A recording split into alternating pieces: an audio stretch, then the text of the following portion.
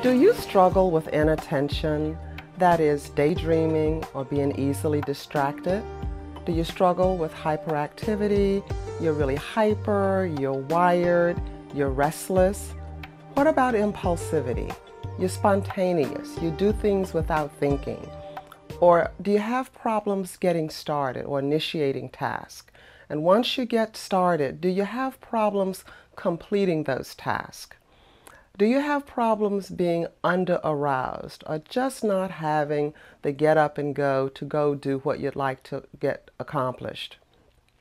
What about procrastination, which is very similar to your difficulty of initiating tasks? What about just being undermotivated and underachieving? You know that you can do better, but you just aren't following through and getting the job done.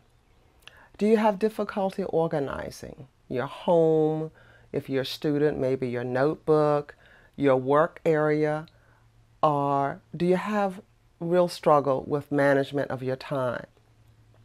Hello, my name is Dr. Carolyn T. Long, and I'm a therapist, minister, author, and consultant. And I want to talk to you a few brief moments about attention deficit hyperactivity disorder, or ADHD. Now, the symptoms I've listed are just the beginning of ADHD symptoms of childhood. But this video is not really about childhood ADHD. It is about ADHD in adult women. Many women with an undiagnosed ADHD disorder have grown up thinking that there was something terribly wrong with them, but they never really knew what to call it. They never really knew that they had a diagnosable mental health disorder that was also very treatable. These women may have suffered unnecessarily under-functioning and underachieving both at home and at school. These women may have struggled in their daily lives believing that they were lazy and unmotivated. And maybe even that was told them, and certainly that would have affected their self-esteem.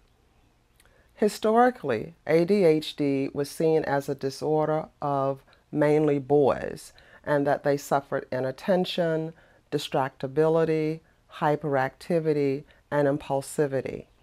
What we now know in recent years is that ADHD affects people throughout their lives, and that they may not be hyperactive or impulsive, but many also struggle with inattention. Until 1996, 96% of all research in this area was related again to young boys. But since that time, research in ADHD has been done to include women and girls. And the criteria now is has a gender perspective.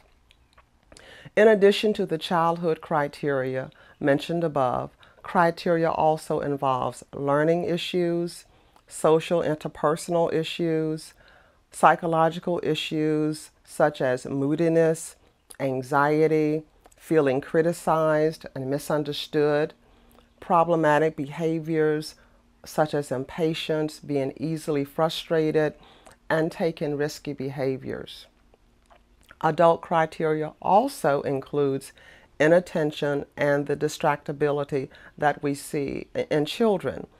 It also includes difficulty making transitions, the hyperactivity, impulsivity that we've already mentioned, as well as problems with initiation and completion of projects. Other symptoms include problems making decisions, problems related to learning disabilities, and difficulty with adult responsibilities. You know, those adults who struggle with parenting, they struggle with taking care of their workplace, they struggle with maintaining their life activities such as keeping their house, buying the groceries, balancing the checkbook, or they may be people who are crisis prone.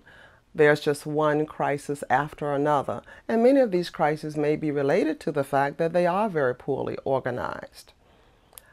Another criteria or another area where they have difficulty with adult responsibilities is in that whole area of financial management.